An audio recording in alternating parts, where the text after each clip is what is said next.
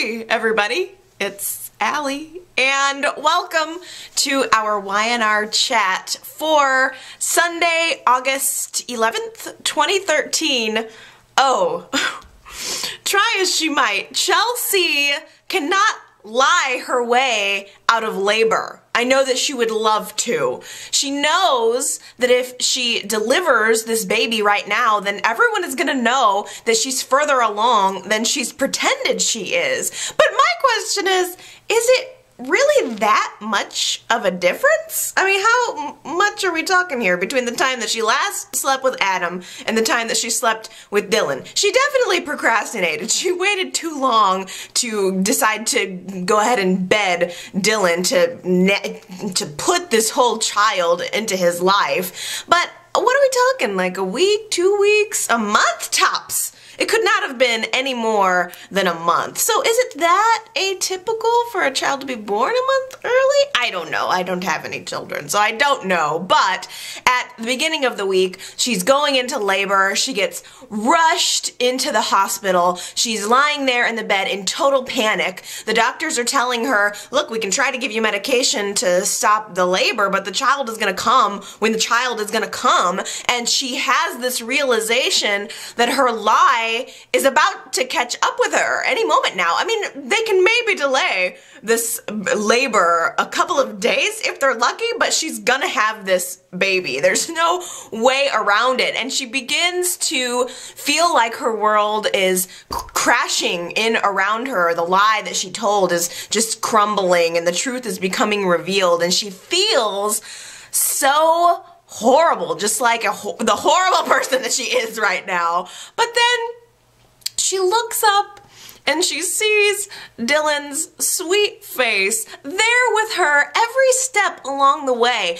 Completely devoted, entirely attentive to her every need, and it further reinforces what a jerk she is to do this to such a sweet guy. And she wants to tell him the truth, and she has this moment, as she's had many, where she's saying, I want to tell you, or she's intimating that she wants to fess up, and then Chloe shows up.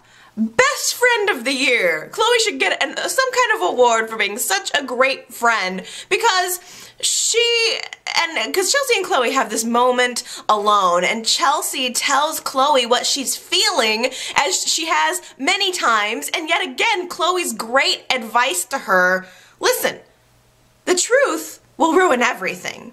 You tell the truth, your whole world is gonna get blown up. Wow!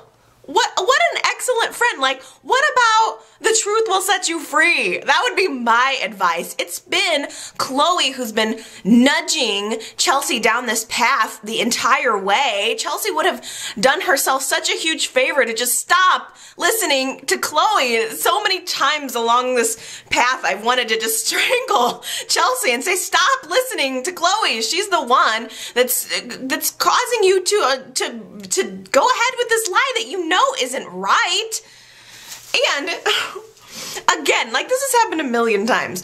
Dylan walks in on Chelsea and Chloe having this conversation, and yet again, Chloe has to come up with some kind of excuse for what they were really talking about. Chloe and Chelsea are constantly conspiring, and Dylan's walking in on it, and then they make up some kind of lie and everything just goes away. And I just think that Dylan has got to know on some level that he is being lied to. And I thought that there was this really telling line in that scene.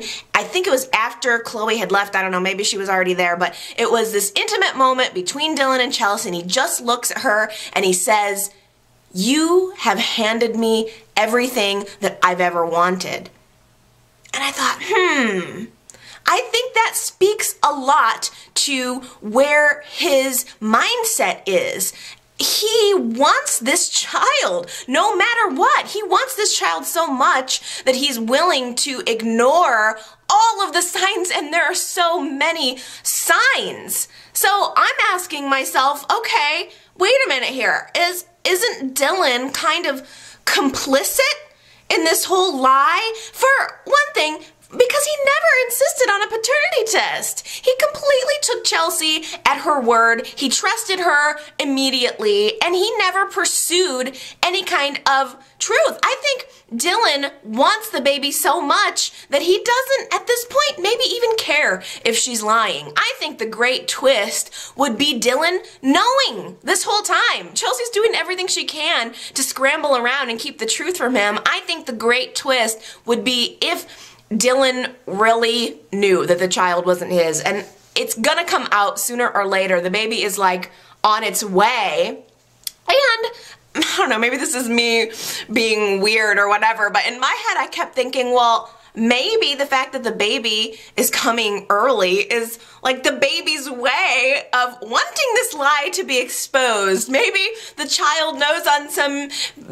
base level that Dylan is not the father. Maybe this child wants its real father, wants Adam. I don't know, maybe that's me being crazy, but but it's the child, it's her child that is ultimately forcing Chelsea into this position where she may have to tell the truth, or where one way or the other this lie might become exposed. So Dylan, this poor fool, he goes out into the hall and he tries to talk to Chelsea's doctor, tries to get some information about what happens if the child is born early. Is it going to be too premature? Can you give me anything here? And the doctor refuses to talk with him about Chelsea's condition. The doctor knows that Chelsea's lying. Chelsea straight up blurted it out. You know, Dylan can't know that he's not the real father of this baby. So this doctor is now in a position where she has to keep her patient's secret. So she is real tight-lipped about what she can tell Dylan. And Dylan obviously found that to be strange, but he didn't pursue it. And again, I think he doesn't really want to know the truth. He's perfectly happy with the lie just as much as Chelsea is. Except the fact that Chelsea is not entirely happy with the lie. It's weighing on her conscience. She probably has some medication in her system, and she has this nightmare, yet another one of her nightmares, where Adam comes into the hospital. She wakes up, Adam's there, she wants to know where the baby is, and Adam says, I have taken the child away and you will not have the child, as if he's Victor Newman and he's not. And I just keep thinking in my heart, why is Chelsea so afraid of Adam? Because I feel like Adam loves Chelsea. He has done nothing but try to get back together with Chelsea for a very long time. And he's kind of, even at various points, given her opportunities to come clean. And I think Adam would have been perfectly happy, even though she lied to him, to move on and kind of have a family together. So I don't know why she's so afraid that Adam is going to have this evil reaction, is just going to snatch her baby away from her. I thought, you know, I don't know, maybe it's that she doesn't want to be with Adam and she's afraid that one has to be the other. Like, if she reveals that he's the father, then she will have to be with him. I don't know, but then again, I think Chelsea does still love Adam. So I don't entirely understand her fear, and maybe it's just the fact that she's pregnant and that's her maternal instinct. I don't know, maybe she's just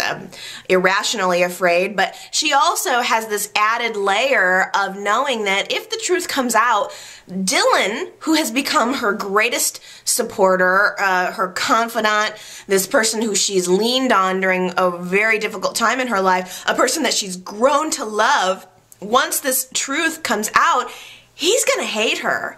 He's not going to want to have anything to do with her. So the fear kicks in that Dylan finds out, is furious, and now their whole life that they've been dreaming of is going to be crushed to pieces. And when she wakes up, she finds out that that's not exactly the case, because despite Chelsea's reservations, despite the fact that Dylan has got to know that something is up, that Chelsea's hiding something from him, he comes back into the hospital room and he proposes to her. He says, you know, let's get married now. let's just throw caution to the wind and just get married right now. Again, I just think that they're both totally complicit in this, and Chelsea is right there pushing her along, telling Chelsea that, you know, if she were to tell the truth, then she's never going to see her baby again. What a horrible thing to say. If you tell the truth, you're never going to see your baby again. I don't think that's true. Do you think that's true? I feel like the stakes are artificially raised here. I don't know, maybe it's just me. But Adam is definitely lurking around the scene. He, I think, knows in the back of his mind that she could be pulling a fast one. He knows what her past is. And he actually, while going through this whole rape charge, realizes that he needs someone to testify to his character. He's going to be going to trial, and he needs someone on his side who can speak to the fact that he's not this horrible monster rapist. So this is, of course, at Leslie's advising. He chooses, all on his own, to go to find Chelsea and ask her if she can be the one to testify on his behalf. Well, why not pick like Jack or somebody? Why Chelsea? Why would you pick your ex-wife? I think Adam is grasping at straws at ways to have connections with her. How awkward would it be to have your ex-wife testify on your behalf at your rape trial? I don't know. I think that's putting her in a really terrible position, and I'm surprised he doesn't have many other colleagues and things that could speak at least to his character, if that's what the point is. I don't know, maybe it's because Chelsea's a woman.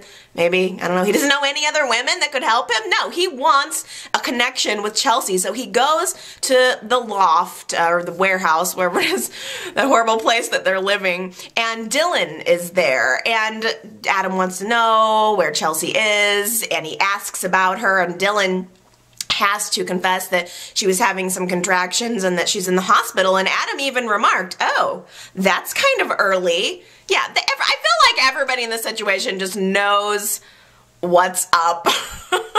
They just know what's up, and they're just not doing anything about it. So Dylan tells Adam to stay away from Chelsea, and Adam is kind of just reverted to sort of being weak in this scenario. He sort of accepts that he lost his chance with her, I suppose, and he moves on. Dylan goes back to the hospital. Chelsea is released from the hospital, and they come back home together to the warehouse where Dylan has arranged a surprise marriage. Surprise! We're getting married today. He's got balloons all over the place. Ugh, nightmare wedding with balloons? No. No balloons at my wedding, thank you. I'm a snob, I guess. But Dylan arranges for the family and friends to show up, and he surprises her. Let's see. Anita and Jeff are there, Stitch is there, Chloe's there, and it's just supposed to be this surprise, happy occasion, and I thought it was funny. I honestly thought some of the highlights were when Anita was kind of flirting with Stitch. Anita saw big, beefy Stitch standing in the corner, and he had said something complimentary to her, just, you know, being a gentleman. And Anita was like, well. I mean, she was practically pinching his buns in the corner. I absolutely loved that. I loved Jeff's snarky remarks. Jeff is just a joy to watch lately. You know, that reminds me, I feel like Jeff and Anita are constantly together every time we see them. Okay, so Jeff and Anita are married? They're married, right? Jeff was married to Gloria, but that turned out to be invalid because he was still married to Anita. So they're married. Are they in a relationship together? I feel befuddled by the Jeff and Anita relationship, but surprisingly, I've been enjoying even Anita. I used to could not stand her, and I don't love her, but still at the same time, I don't hate her as much as I used to. What is that? Now, if only I could begin to feel that way about Chelsea. I guess I do on some level, because Chelsea, is looking at Dylan, realizing that he's, you know, created this surprise for her. She's about to marry him. She's about to commit herself to him. And she did have a kind of a sweet moment where she was kind of looking across the room at him and he was looking back at her. And I think Chelsea allowed herself to become swept up in the moment, in the passion of the moment. And she had, you know, I don't know, I think she had begun to let herself believe that she deserved the man of her dreams and she deserved this life that Dylan was promising her. And she did have this very sweet moment, this sort of sweet look in her face as she's accepting the lie as the truth, and everything on her face said that she was happy. And the wedding ensues. She does her little walk down the aisle and they say their vows, and it's very touching and very clear that these are two people that do have genuine feelings for each other based on a lie, but they do care about one another. And he gives Chelsea his mother's ring. I think the rings that they used were his parents' rings. So Dylan is also, I think, maybe sort of idealizing his parents that have passed in their marriage, and they had this really great marriage, and Dylan had all of these ideas for what his life would be like with Avery, and now perhaps he's projecting that onto Chelsea. Chelsea is certainly projecting some things onto him, although I do believe that they do genuinely care about each other, and it was a touching ceremony. And so they're married. And as soon as everybody left, Chelsea's sitting on the couch and she's starting to have pangs, and finally the big pang happens and she realizes she's going into labor. There is no stopping it. She doesn't even have time to make it to the hospital. I don't know if Dylan's gonna end up delivering the baby or what, but sorry, Chelsea, as much as you don't like it, you cannot run from your lie anymore. Billy's plan to frame Adam for sexual harassment has quickly gotten away from him. I think Billy thought that he could control Melanie, but he can't. And sexual harassment is one thing, but Melanie has taken it to a whole nother level by accusing Adam of rape. And Billy realizes this. Billy realizes that it wasn't too long ago when he was falsely accused of rape. And it's not pretty and it's not right. So Billy, having been through that firsthand, makes him, I think, try to get Melanie to back off a little bit. You know, this is taking it way farther than I think Billy intended, but Melanie is vengeful. This woman wants Adam to go down. And she said this cryptic line to Billy as he's trying to convince her to back off. She says something to the effect of, you know, this rape charge is just a piece of the larger puzzle. So Melanie has some kind of grand plan that goes beyond what's happening right now. Adam is arrested. Adam is like in the jail. Paul has arrested him. And I know that there are some very happy fans out there to see that Leslie is representing him. Patricia, I'm looking at you. I know. And Michael, I think a lot of people are really hoping that a relationship develops between Leslie and Adam. And I can see it. I mean, I'm definitely on board. We'll see where it goes. Let's test those waters. But for the meantime, Paul has required Adam to give a DNA sample. I mean, I guess Paul needs to match Adam's DNA sample with the clothes or whatever it is that Melanie provided to him. Yuck.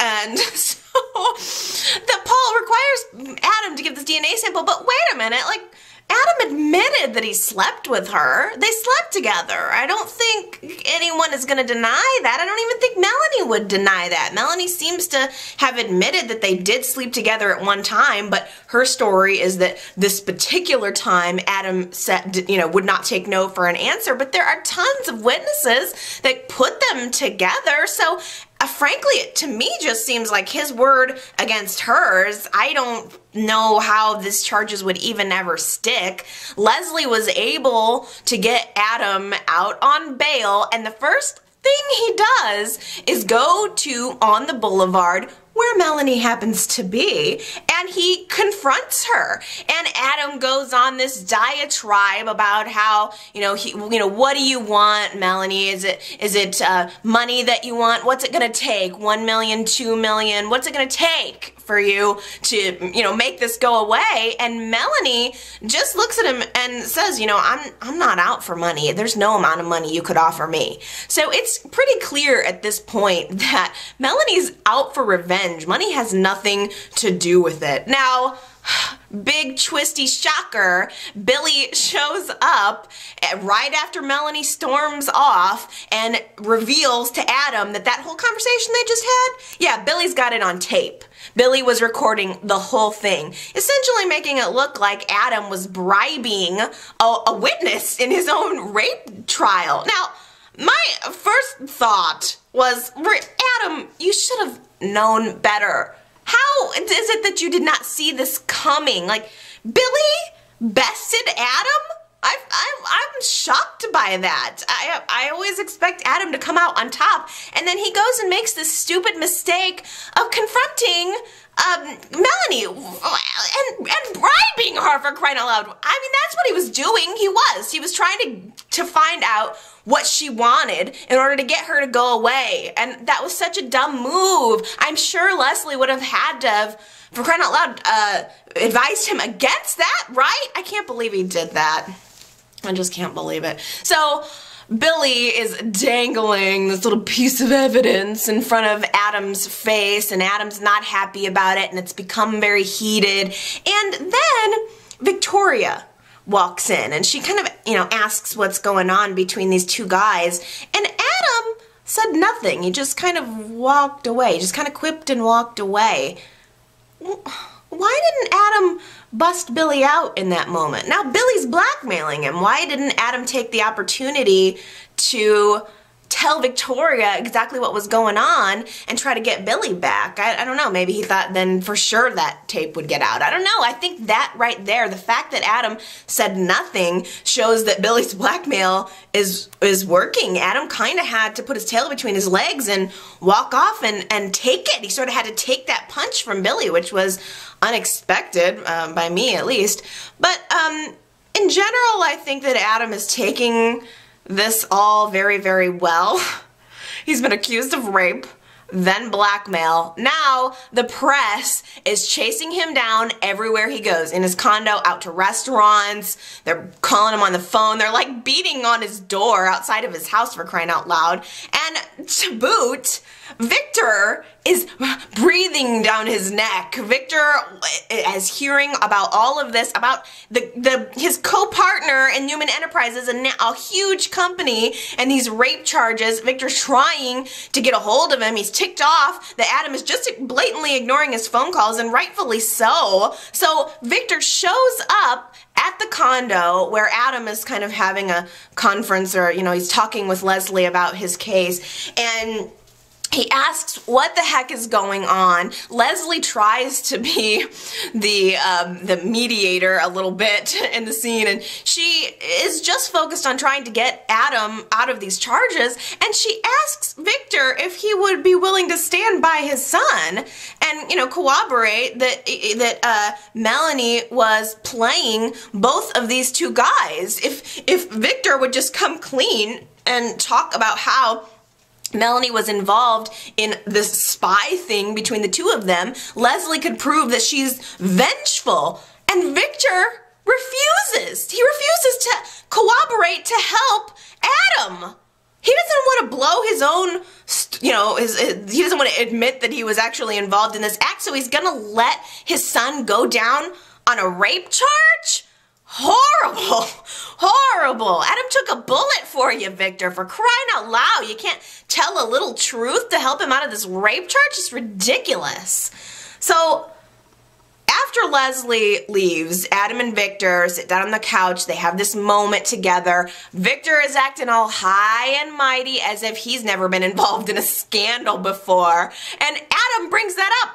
He says, you know, what about the Leanna Love? What about that whole expose? And then he brings up the fact that Trisha Dennison, way back in the day, accused Victor of rape. And that turned out to be false, that she was lying. She was setting him up. It's a very similar situation. My head just about exploded when that happened because I was just thinking about Trisha Dennison out of almost nowhere. I don't know if you guys were watching the show back then, but Trisha Dennison was this crazy, like, oh, she had like this awesome 90s hairspray hair and all of these awesome 90s outfits. She was just this vixen who ended up shooting and killing Ryan McNeil and trying to claim that Victor had raped her. I was just thinking about this before any of this came up on the show. I posted a message in the forums at yrchat.com on my website just talking about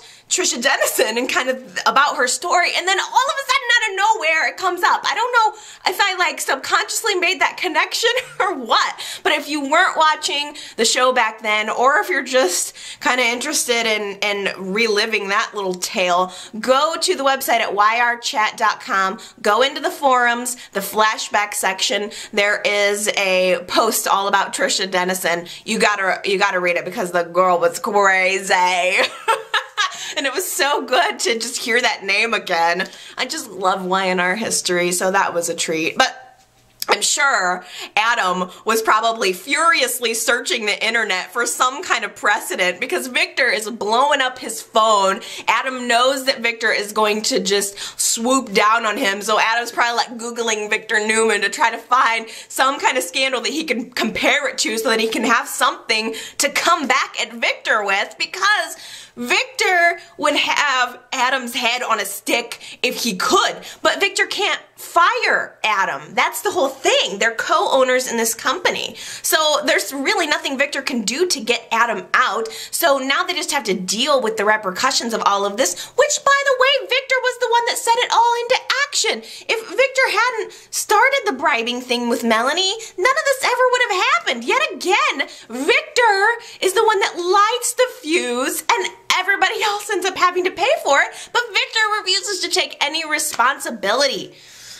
Now, they've got this reporter up their asses constantly. There's this reporter that's following them around everywhere, asking questions. She's calling for Adam to step down from Newman Enterprises. What a big surprise. Guilty until proven innocent. That's exactly how it works in this country anyway. So Adam is assumed to be guilty just because he's been accused. And they're on the boulevard, and this reporter is hounding them, and Billy has to come up and get involved, and he has to throw his 2 cents in there and get down on Adam. I don't even know why Billy doesn't feel at least a little bit of guilt, but he has to throw gas on the fire. Tell Adam, by the way, that Chelsea is getting married right at this very moment, you know, because Billy was the one that delivered the cake to Chelsea's wedding. Yeah, Billy, remember, like, what was it, 2 years ago when Chelsea was accusing you of rape and now you're delivering her wedding cake? Yeah, okay, that all worked out for you. But Billy makes sure, even after Adam leaves, to have this private little moment with Victor to rub that recording right in Victor's face because he has this recording of Adam trying to bribe a witness. So Victor obviously is not wanting to give Billy any cred whatsoever. Like, what, you think this is going to help you get back in with Victoria? And that's my exact same thought. Like, what is it that Billy wants out of all of this? Does he want Victoria to go back to Newman Enterprises? Because separately, Victoria's just pining for Newman Enterprises. Oh, Adam's just screwing up the company so bad, and I could do so much of a better job, even though I've been given so many opportunities, and I've never been able to make it work. If Victoria really wanted to be at Newman Enterprises, she could have stayed at Newman Enterprises. So apparently, Billy thinks that this is going to ingratiate him with his wife, and that by all of this crap with Adam, by framing and blackmailing Adam, that's going to help him get his wife and his life back on a platter? I got a good voicemail this week, again, from Gary. I love you, Gary. You know I do. And he made an excellent point about Billy and Victoria's relationship. Victoria is so hard on Billy. And in real life, Billy would probably be out having an affair with Chloe or somebody else to try to make him feel good about himself because his wife does not make him feel good about himself. Victoria treats him like a child every single time she's in a, she comes in to see him. I mean, I totally understand that Victoria is sick of Billy's crap, but she doesn't treat him like an equal. She treats him like a dog that she's got on a leash. And I had a poll up last week on the website at yrchat.com. Should Billy and Victoria stay together? And it seemed like it was kind of a 60-40 split. 60% of you guys thought, nope, Billy and Victoria, let's get it over with. But then 40% were like, yes, they need to work it out. And I feel like, gosh, break up or stay together. How about starting out with a little bit of honesty? Because whether I liked my stepbrother Adam or not, I would never stand for my husband setting him up for sexual harassment at the least. Oh, YNR, you're killing me with this hypnosis thing. Neil goes into hypnotist to get hypnotized, to remember what happened with Rose. First of all, why couldn't the doctor that had been doing it be Sharon's doctor? That lady had some personality. I think she could be a really good match for Neil. I don't know, I just thought she was kind of cool. But instead we just got this sort of weirdo, hippie vibe sort of hypnotist. And Neil goes under and he begins the process of remembering, and it's pretty much all the same information we already knew, what happened at the bar, until then we get to a hotel. Apparently Rose and Neil want to get a hotel together. And I just, by the way, on a separate note, I think Rose was like coming on to Neil kind of hardcore, which to me makes me think, is this kind of a setup or something? Was she trying to set him up? I don't know. But they get to this hotel room, Neil is remembering, and they're totally drunk. Neil is laughing his full head off about everything. Everything is hilarious to Neil when he's drunk. And he gets this phone call from Lily, which he ignores, and something about that moment, Neil started to get really, really agitated. The hypnotist brings him out of it just as we were getting somewhere, Lily calling, I'm like, dang. But then Neil freaks out, he feels guilty for having ignored Lily's phone call, but the hypnotist decides to bring him back down, and Neil starts to remember again. He's in the hotel room. Rose seems to want to have sex, but Neil, he seems like he's not interested in it. His wife just died, and I think that's part of his guilt, is he's hoping he wasn't going to have sex with this random woman after his wife just died. But next thing you know, Rose is passed out on the bed, and Neil's kind of just nudging her a little bit like, hey Rose, are you awake? And she's not responding at all, but Neil just assumes she's passed out because they were so drunk, so he just kind of leaves. He dips. He's like, I'm out, I got other places to be. She'll sleep it off. Then he comes up out of the hypnosis. He goes back, tells Leslie everything about what just happened, and he is feeling good. It's like a moment where he's like, oh, I feel good, I was afraid I did something to Rose, but now I realize I just left her there. I feel so refreshed. It was such an interesting experience, I remember everything. I remember little details, even the calendar on the wall that said what date it was. It was April 16th. Or something like that. And then, April 14th I think it was. And this rings a bell with Leslie, and she says, well, Rose died on the April 15th. So Neil realizes that Rose wasn't passed out. She was dead. He was with her the night that she died. And so he basically, I guess, left her for dead? I don't know. That's pretty bad, but he didn't know any better. Now, I got a really good email this week from a YNR chat fan, Sue Ellen, and she outlined her theory about what she thinks is going on with this whole situation. I've been lost on this whole storyline for so long, and I have to say this is a pretty good freaking theory. It's long, but bear with me because it's good, and this could be very correct. So I'm just gonna read to you exactly what she thinks. So this is her theory of what happened.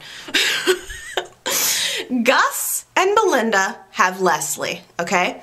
Rose and Wheeler have a daughter named Anne from an affair, and Wheeler mistreats Rose. So the infamous Anne is actually Rose's daughter with Wheeler. Now, separately, Belinda, Leslie's mom, works for Wheeler and cheats with him. Now, it's kind of a side note, Sue Ellen says she believes Tyler is really Wheeler's son, and that's the big reveal in all of this that will send poor Tyler running back into Lily's arms.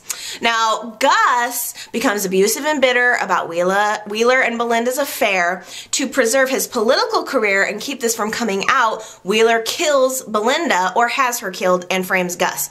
That totally makes sense. We pretty much know all of that. After this, Gus and Rose become friends with a common bond against Wheeler. Remember, Gus says he never cheated on Belinda, so that's what the secret bond was. It wasn't a sexual relationship.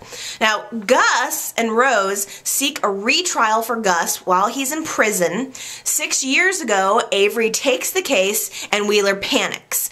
Wheeler has Rose followed and her purse stolen from the bar, so as to switch her meds so that she will die if she has any alcohol. Wheeler knows that Rose has a problem with alcohol. That has to play in. That purse snatching has to play in somewhere, right? I mean, I think that's a pretty solid theory. Okay, let me keep going. This is where it's gonna blow your mind. The redhead Melanie is the daughter who Rose refers to as Anne, maybe named after or by Wheeler's wife, Anne. If Rose lost custody, that's where it gets interesting to me. Anne is sent away by Wheeler after Rose's death and is now being used by Wheeler to exact revenge with her new identity as Melanie Daniels. Head blown. I think that makes total sense because it doesn't really make sense that, would Hilary really be Anne's daughter? Would Hilary really? I don't know. How could she be Neil's daughter? That doesn't really, they didn't have sex. So if Rose and Neil didn't have sex, then that means Hilary's not his daughter, which means that's not Hilary, that's not Hilary's revenge getting back at Neil. So I'm going to keep going here. Melanie is the original blogger who's angry with Neil all of these years for leaving her mother dead in a hotel, and with Adam for leaving her half-sister dead in an alley. And for disposing of her body. However, Melanie sort of liked Adam, sort of enjoyed the sex, and took his ultimate rejection quite badly. Despite her thirst for revenge, she would have settled for a relationship with a billionaire. Well, wouldn't we all? Now, Melanie is being super manipulated by Wheeler, who's in prison, by the way, since he's the one responsible for the deaths of Belinda and Rose. Hilary has decided to capitalize off the blogger scandal to get closer to Kane simply because she likes him and sees that she might have an opportunity because of Lily's feelings for Tyler. Sue Ellen says she believes that Hilary is a red herring and not the offspring of any of these people. As for Neil, wrong place, wrong time. That is a heck of a theory. Holy cow, like Sue Ellen, you might be totally right about it all. I mean, it's so twisty and so good and juicy, it's probably not the case. I don't know if YNR is as good of writers as you are. Hilary is doing a real good job of playing the victim role. This blogger is insinuating that something's going on between she and Kane, and Lily is now feeling so guilty for roping this poor girl into her family mess, and Hilary is just trying so hard to play like she's the innocent, and she even says to Kane and Lily, or I think she says to Kane, you don't think I'm trying to seduce you? Oh no, of course course not. And Lily is totally secure in her marriage. Things couldn't be better or more solid between Kane and Lily. They're better than they've ever been, right? Well, Lily finds out this week that Tyler and Abby are totally together, and Lily is totally jealous. And Noah is weirded out by it too, by the way. Abby wakes up in the apartment that he shares with Tyler, and she's like getting coffee, and he's like, okay, this is a little weirder than I would like to be. I don't really want to see my cousin and like post, you know, like, I don't know, in Tyler's shirt, like after just having sex. It's just too weird for Noah. And then Tyler goes out to the coffee house to get some post-sex pastries to bring home to Abby, where Lily runs into him, and Lily knows all about post-sex pastries. She sees right away exactly what must have happened between Tyler and Abby, and she tries to play it off, acts like it's fine, but it's clearly a tense situation between them. And Hilary happens to see it all. Hilary's always in the background lurking. But, you know, in kind of in lieu of this theory of Sue Ellen's that we just talked about, Hilary really has never shown any malice toward Neil. All of Hilary's intentions seems to be toward Lily and Kane. The only thing Hilary's really ever shown us is that she wants Kane. And she probably is going to be there to push Lily and Tyler together as much as possible, and to make herself seem like she's just the innocent bystander, and Kane will just fall right into her arms. I mean, Hilary even introduced herself to Devon this week, just like a member of the family, wants to be on Devon's good side, and she's all chummy with him. And side note, Devon offers Tyler his old job back at Jabot, and Tyler declines. I thought that was interesting. Tyler's trying to move on. It's Lily who is the one that's stuck. She seems to be the one that can't move on. And Hilary sees clear as day that there's a crack in that relationship of Lily and Kane's. So Kane is at home sick. So Hilary decides to bring him a little carton of chicken soup, and oops, he tries to open the top off and he spills it all over his shirt. Oh no, he has to take off the shirt so quick because it's hot. He has to whip it right off, and he's standing there, and she gets a good look at his chest. Y&R is becoming professional at giving us the candid shirtless dude moment. Like, the same thing happened last week with Tyler. Abby and Lily come into his apartment, and he's standing there all shirtless, like, oh, just candid, like, oh, well, I happen to be shirtless. And then at another point in the week, Sharon walks in on Nick, happens to be shirtless, and then Kane is happening to be shirtless. Everyone's happening to be shirtless. How come anyone can ever happen to be pantsless? Why couldn't Kane have spilled chicken soup on his pants instead? You notice that? It's like, why do we always get to the guys, you know, we get their chests, but how come we can't see them in like some little underwear or like little shorts or something, or in the buff? Like, imagine, like, why can't Adam be sunbathing on the roof nude of his, like, sunbathing on the roof of his giant condo skyscraper nude, and then just tastefully maybe like a copy of a financial journal over his junk so it's not too revealing for daytime? I mean, I'm not saying I want to watch these people in porn or something, but like, why can't it be just a little more tantalizing? I don't know. Maybe that's just me. I'm bad. But anyway, Jill walks in on this scenario of Kane shirtless and Hilary there, and Jill's reaction is just, what the hell? What the hell's going on here? I'm sure Jill is reading the blog posts, and then she sees exactly what Hilary is doing. Jill seems to be the only one who sees through what Hilary is doing. I mean, everybody wants something.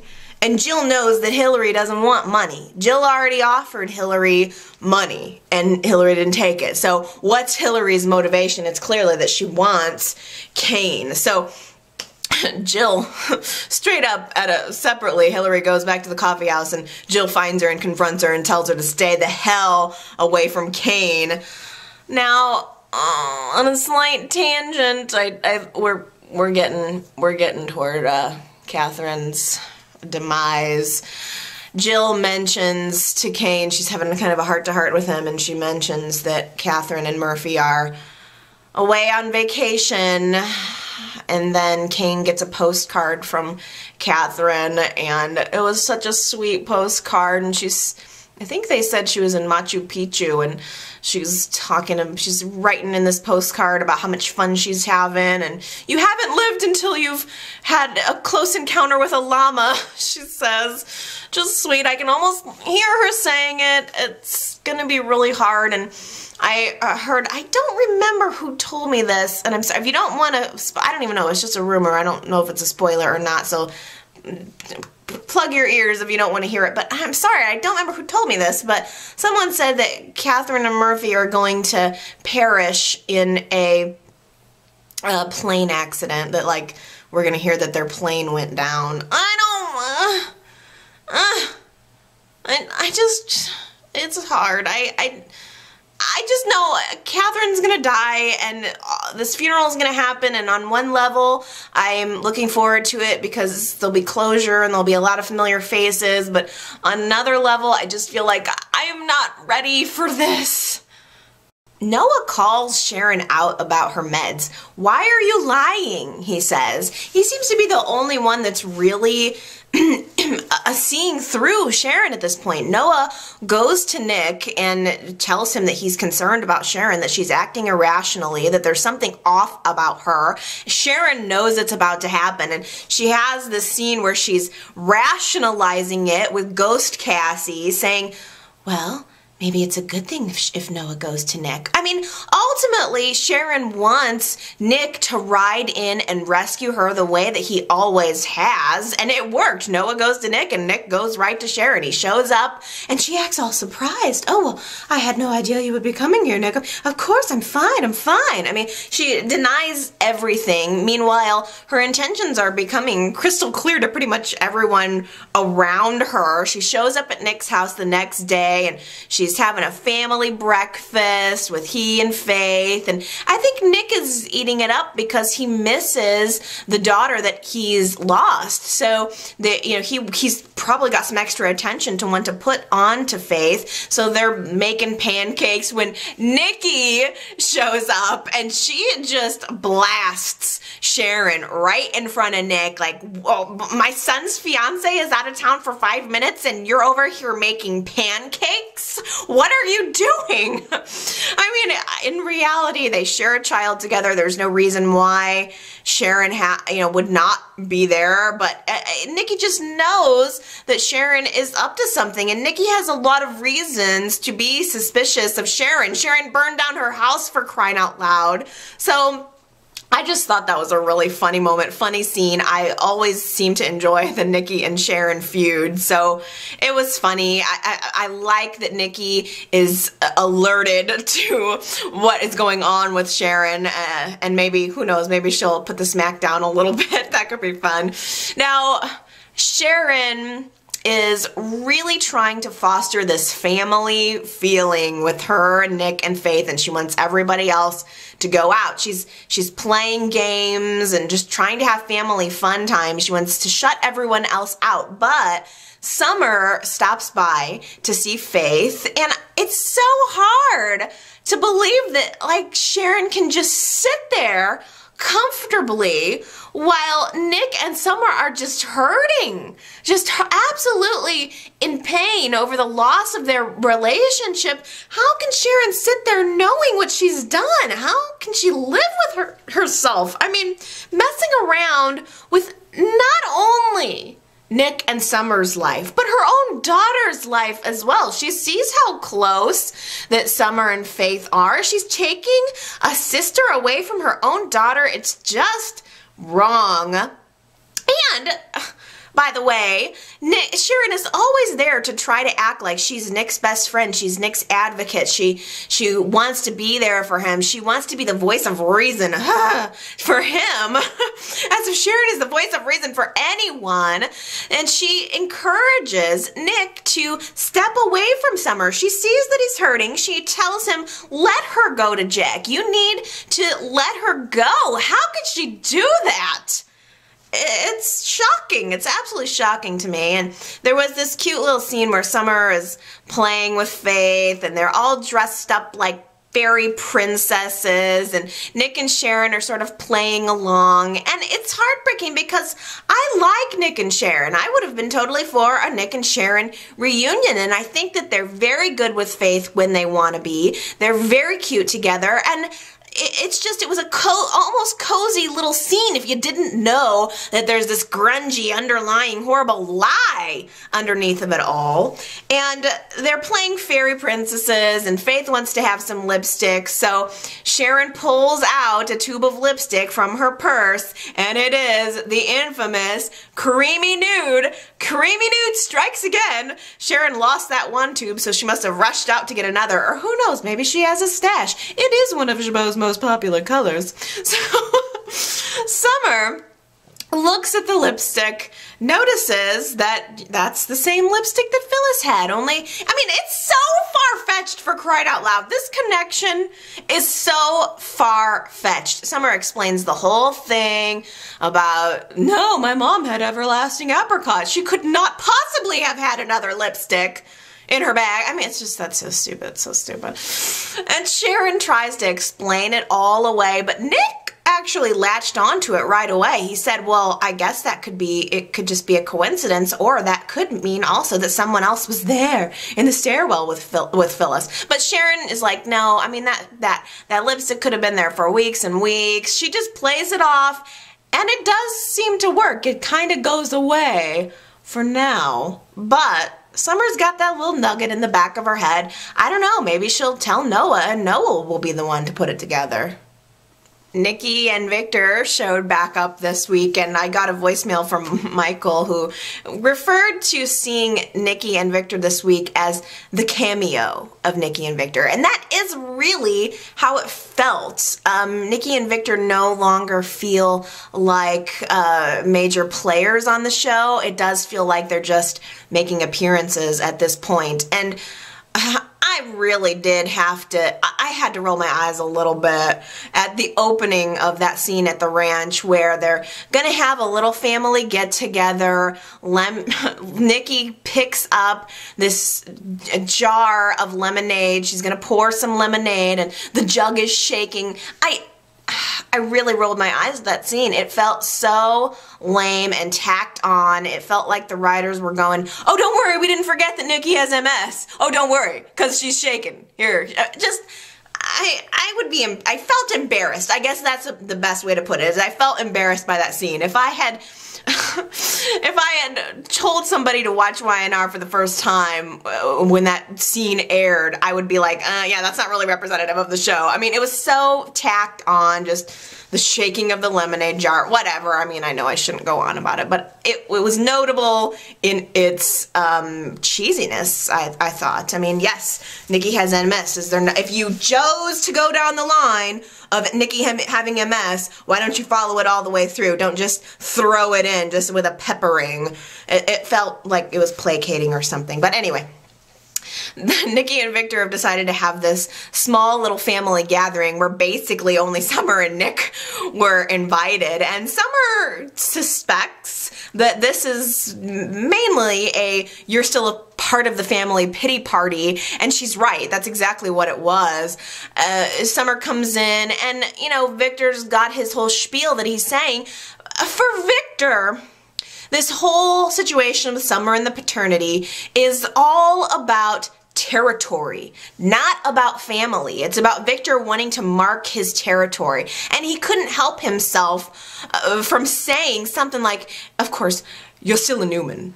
Of course you're still a Newman. Like it's being charitable. Like, don't worry, you may be an Abbott, but we still accept you, little beggar child. Like, I think Victor just doesn't like to lose. And especially not to Jack. He can't stand the fact that his granddaughter is actually Jack's daughter. It just turns his stomach. And Summer doesn't want to be caught up in the middle of that. And I don't blame her. Summer is struggling right now. She does not know where she fits in the family, in her world, in her life. She's trying to distance herself from everyone. And all of a sudden, Courtney becomes this good friend. She's been, was pushing Summer into sexuality before Summer was really ready to become sexual. And now all of a sudden, Courtney's this good friend, and she calls Noah to alert Summer, calls Noah to alert him that Summer is kind of down and she needs some help. When really, frankly, I think Courtney is just trying to find ways to get close to Noah. Y&R seemed that they were testing that relationship a little bit, Courtney and Noah. And I don't know, I'm not feeling it. I don't feel Courtney at all, one little iota. But anyway, Noah comes over and he tries to convince Summer to stop fighting her feelings, to stop forcing herself to say that she hates Nick, or that she doesn't, or that the feelings that she has for Nick have suddenly disappeared. And he successfully convinces Summer to go to Nick. And so she shows up at the tack house and she looks in through the window and sees Nick having this little moment with Faith. And I think Summer felt really empty, like that used to be me with my daddy, and now I don't have my daddy anymore. I have this guy that I don't really know. I don't even have my mother anymore. And so she just turns around and leaves, and it was really heartbreaking knowing that they are actually father and daughter and they're being held apart by Sharon. How can Sharon even sleep at night?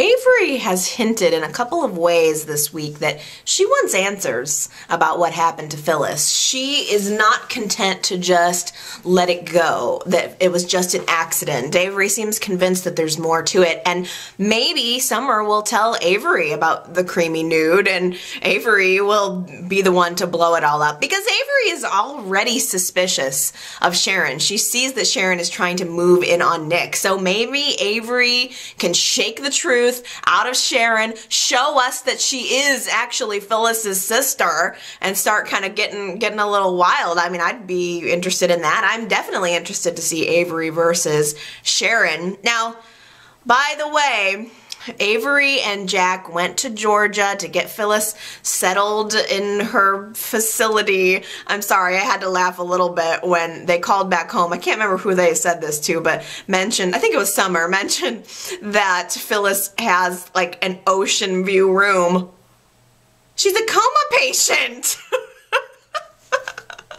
What difference does that make? What coma? What? What kind of facility is this where all of the coma patients have ocean views? All right, okay. I'll just go along with that. But Avery mentioned, and I think a couple people mentioned, that the doctors are kind of bringing up and bragging about another coma patient that had similar situation to Phyllis's, came out of the coma recently. So there's some hope that Phyllis will come out of the coma. I wonder if they're going to recast her. I just wonder, because it seems as though all of the talk of Phyllis is when she gets better, and I don't know. I wonder if there is a plan to bring her back. Now, Avery and Jack are becoming close. They're bonding over what has happened to Phyllis, and Jack is sharing his stories about Phyllis, Avery's sharing her stories. And gosh, I just thought, do you think that there's any possibility of Avery and Jack hooking up? And if so, what would you think of that? Avery and Jack. Leave me a comment. Let me know if you think there's any potential there. I don't know what it is about Jack, but boy, he's really won me this week. I have definitely gone through some periods of feeling like, all right, Jack's just sort of there. He's not necessarily grabbing me one way or the other, but lately he just is. And there was this brief moment where Avery takes a picture with her phone of Jack because she wants to print it out and put it next to Phyllis's bed so that when Phyllis wakes up, the first thing she'll see is Jack's face. And Avery takes this photo of Jack, and Jack just stands there looking all dapper.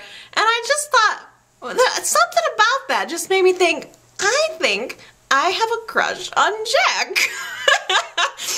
He just looked really good in that moment. And I never thought Jack was particularly good, like sexy. I never thought he was good looking, but he's a good looking man and he's got a good personality. And I like how sensitive he is. And gosh, if Y&R's done anything right in this whole, I mean, for crying out loud, in the last month, it has got to be Jack's character because I love him so much. Now, anyway, Kyle is also catching wind of everything that's going on in the summer. They had their big goodbye, we're gonna never see each other again, but Kyle and Summer see each other all the time, and Kyle's growing concerned about Summer, so Kyle flies all the way out to Georgia to find Jack, to tell Jack that he needs to go home and spend some time with Summer, which is true and that's great and all, but for crying out loud, Kyle, you big dummy, a phone call would have been way easier to accomplish that.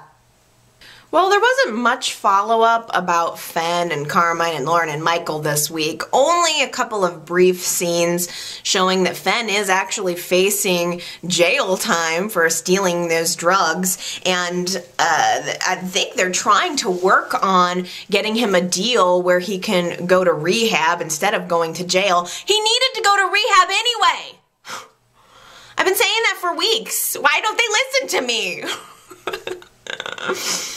And I mean, it really wasn't touched on very much, the whole thing, but there was a really finally good moment where Fen confesses that Carmine didn't give him the drugs in the first place. This is all Fen's doing. He's the one that got hooked. You can't blame this on Carmine. You can blame quite a bit on him, but not this. So I thought that was interesting, and then it really wasn't touched on for the rest of the week, so that's really all I have to say about that. I want to talk a little bit about a behind-the-scenes shakeup at Y&R. Total rumor. I don't know if any of this is true, but I read an article this past week that Josh Griffith, the head writer at Y&R, may be out. Now, the article's really good, and I referred to it and posted it at yrchat.com. If you go to my website there, go into the forums, go to the behind-the-scenes section, there is a repost of the article. You gotta read it because it's kind of juicy. It sounds like Jill Farron Phelps, the head executive producer, is not happy with the writing, not happy with him. Sounds like Josh Griffith is not really happy there either. He's getting ready to be toward the end of his contract, so he may be out. And in fact, it just sort of seems like everybody kind of knows that Y&R is maybe not in the best place it could be right now. That the article, which you got to read it, so go to yrchat.com and find it, because it has this long quote from somebody who works at Y&R. Like, I think it was an actor. It sounded like it was an actor. Somebody was kind of quoted anonymously as saying that, like, it's kind of bad behind the scenes. It's a bad environment. It's negative. Nobody's happy with anyone. And I don't know. I wonder if things are going to change. I mean, frankly, a new head writer, I would welcome that. I don't necessarily think that Jill Farron Phelps and Josh Griffith turned out to be the saviors of Y&R that they were supposed to be. Do you remember a year ago? The show was bad. I mean, it was not in a good place. It wasn't in a great place, but I don't know, they fired the last remaining Belle, and they brought on Jill Farren-Phelps and Josh Griffith, and they were supposed to change everything, and the show was supposed to be phenomenal, and in a lot of ways it's really not. I love the show, of course, I still love the show, but it does feel, and it seems the consensus, a lot of people are saying this to me, that it just feels like they are so focused on storyline shockers and keeping ratings up so that they can keep their jobs, and it's less focused on genuine storytelling, like a desire to really tell a good, meaningful story. I think that's true, and I really do want to get your opinion on that. I put a poll right on the front page of the website at yrchat.com, and I really want you to go vote in this. Do you think that Y&R is in a better place today than it was a year ago? It's a very important question, so go vote yes or no. Feel free to leave me a comment on that, because I want to talk about this. I want to talk about what's going on behind the scenes, because there are some times, boy, I gotta tell you, where I'm watching the show and I'm like rolling my eyes, or I'm kind of like finding myself doing some other things sometimes. It doesn't feel as like it's drawing me in. It feels stale, and to contrast, I have also been watching The Bold and the Beautiful for the past year, and I know Bold and the Beautiful is cheesy, and when I started watching it, I was like, this is a cheesy show, but I'm going to watch it because I got some spare time. But Bold and the Beautiful, in contrast, is actually very good right now. It's rocking my world. They have a lot of good dialogue, a lot of really good writing, and even little things. They keep their music. Their music is tight. It's that classic. It's what you kind of come to expect from a soap. And then it was such a little thing, but I have to mention this. There was this scene on Bold and the Beautiful where they were at an outside restaurant, and you could see the wind blowing in Brooke and Hope's hair, and it just felt like I was there. I felt like I was at that restaurant, and why doesn't Y&R do that? It's summer in Genoa City. Why can't they do an outside restaurant scene? That would be cheap to shoot. Like, it just feels like so representative, like there's air blowing through the Bold and the Beautiful, fresh air blowing through it, and Y&R is in these stale, same old, like, oh, I guess it's not old, but they're just inside and cooped up, and I don't know. There's some comparison to be made, and I think there's some improvements to be made too. So you let me know. And I would love to hear from some people that are like, yes, show is way better. Do you think that this show is in a better place than it was 1 year ago? You've got to leave me a comment. Let me know what you think about that. Also, don't be afraid to get involved in my website. yrchat.com. Those forums are there for you guys to say whatever you want to say, talk about current storylines, past storylines. You can let it all hang out. Tell me exactly what you feel. You can always catch up on the latest videos, podcasts, whatever I'm producing. You will find there at yrchat.com. There's polls you can vote in, games you can play.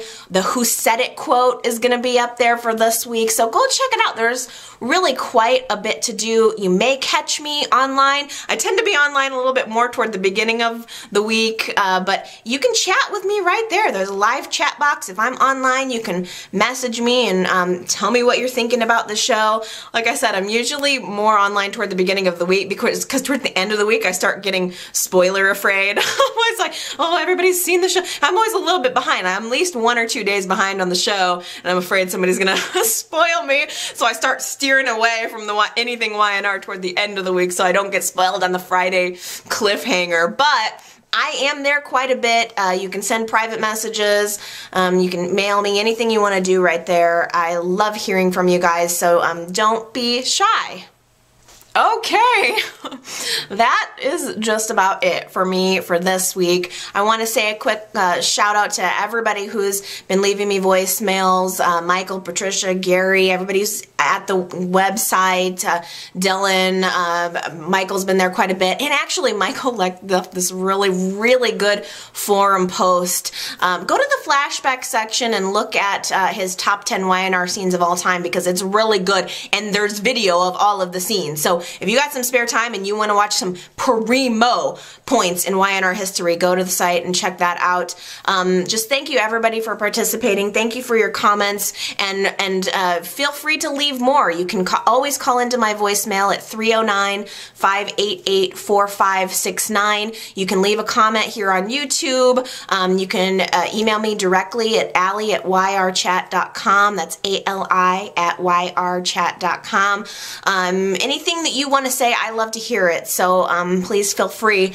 I am getting ready to go on vacation, actually. I'm going to be here next week, but the following week, I'm not. There's not going to be any YNR chat that following week, which pains me because I'm so afraid that I'm going to end up missing being able to talk about Catherine's funeral. I'm going to watch, of course, like I'll be watching all of the shows. I just don't know that I'll be able to comment on them, but I probably will post some stuff on the website just to, you know, I gotta get it out at this point. I don't feel good if I don't talk about the show, but yeah, there will be a week where you definitely won't get a video from me or a podcast, so there's that. But I'll be back next week for sure. We'll talk again about the show. I love you guys. Have a wonderful week. Mwah.